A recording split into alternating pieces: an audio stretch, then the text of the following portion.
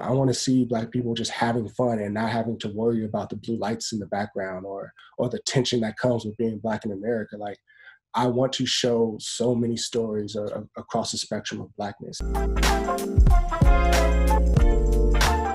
How aware were you of the fact that most NFL players, when they do decide to retire, are not very successful? I mean, I think it was that really daunting statistic about how 65% of them file for bankruptcy after they retire. How aware were you of that, and how did that influence how you wanted to exit the league? Greatly. It greatly influenced it because I had guys that I played with that I'm talking captains. I'm talking, ring of honor for the teams that we played with together, like just mountain of men, crumbling being out of the league because they subscribe to the idea that like they made it.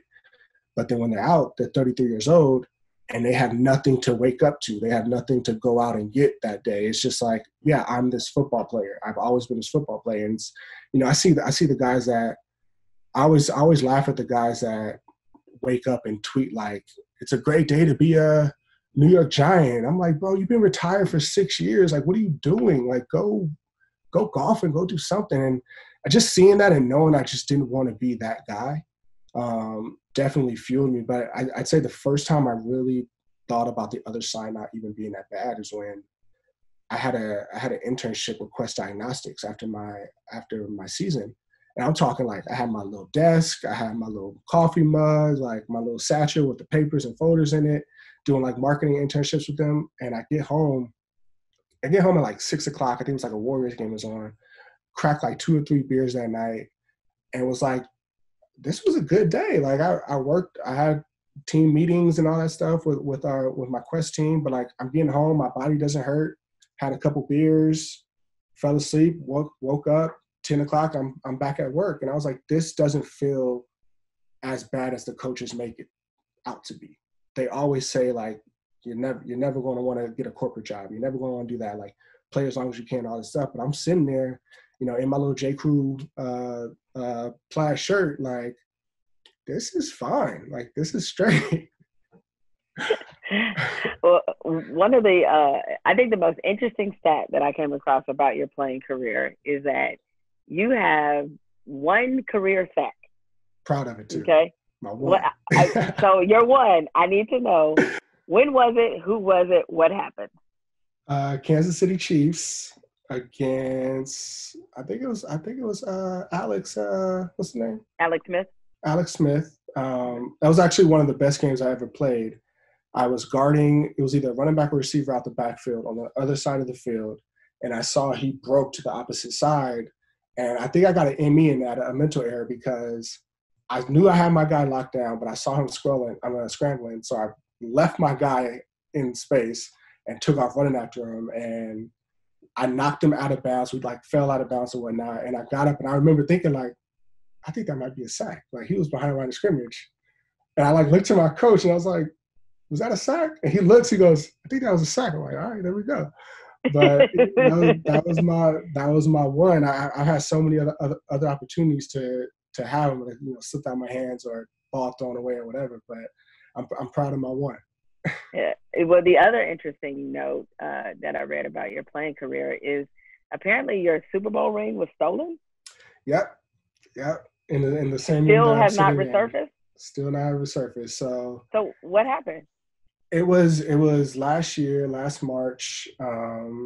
It was earlier that year. We just been getting rain like every other day. It felt like at the top of 2019, and this is one of the first days that it was sunny. The day before that, because of the rain, I found some molding in my ceiling in my office. So I spent the whole Saturday like taking down that roof, like that ceiling. But my contractor was like, "Yo, like we need to air this out, so just crack your window a little bit and let the air take it." So I did that, thought nothing of it. Me and my wife, we went out to this farmer's market, and I think we were just out there maybe a little bit too long. And on our way back, we were thinking, hey, let's grab some pizza before we go home. Pulled up to the house, and I noticed the screen was down off in the window. My wife, pregnant with my son at the time, was like, why is the screen down?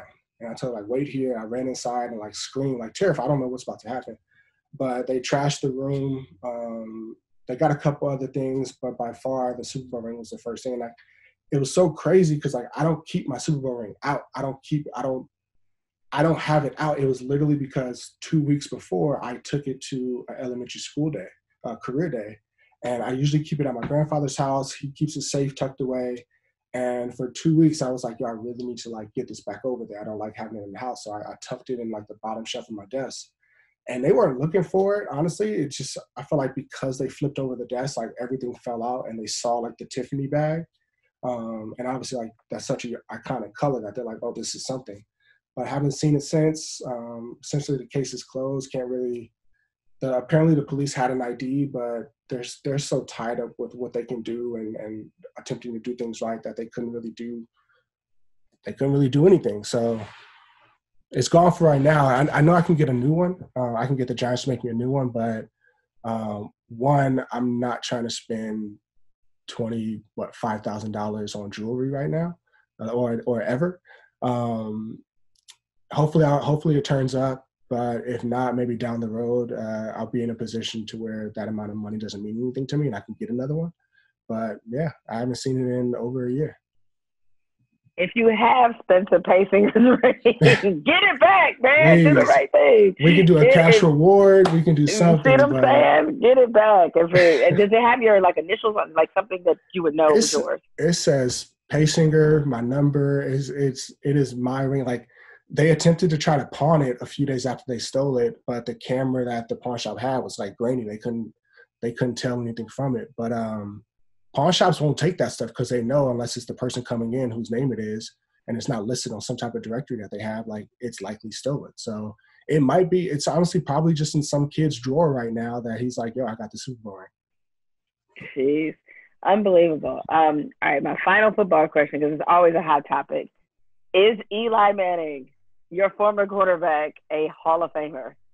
I think he is. Okay. It's seeing how he came to work every day. I know this doesn't really go into that process, but like you can't deny that playoff Eli is among the greats. And a lot of people say, oh, you know, his regular season. I think he literally has like an even record of like, I think it's like 116 and 116, like the definition of 50-50.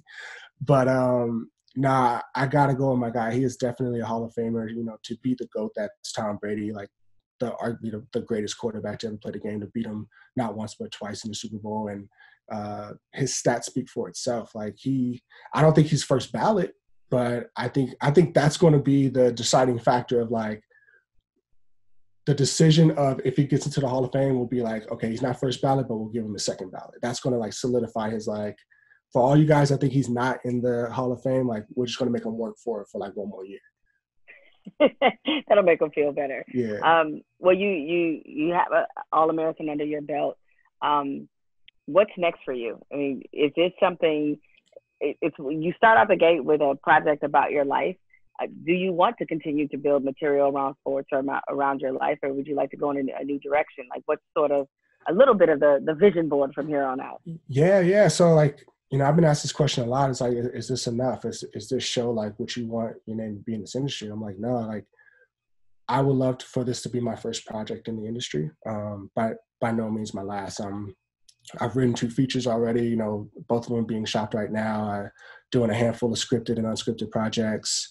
But the how I write and what I want to write is just sort of broadening the spectrum of, you know, Black culture and specifically my experience in this world, where a lot of things that are going nowadays are always tied to some type of police brutality or some type of struggle or whatever. And I'm like, no, like, I want to have fun too. I want to see Black people just having fun and not having to worry about the blue lights in the background or the tension that comes with being Black in America. Like, I want to show so many stories across the spectrum of Blackness instead of just police brutality and struggle. So a lot of what I'm writing is geared towards that. I look at guys like, you know, Gambino and Gerard Carmichael and Issa Rae as, you know, just telling stories of Blackness and it not having to feel like you're educating another community about what it means to be Black. It's just like, no, this is a story that's unique to us. And if we like it, I'm all for it.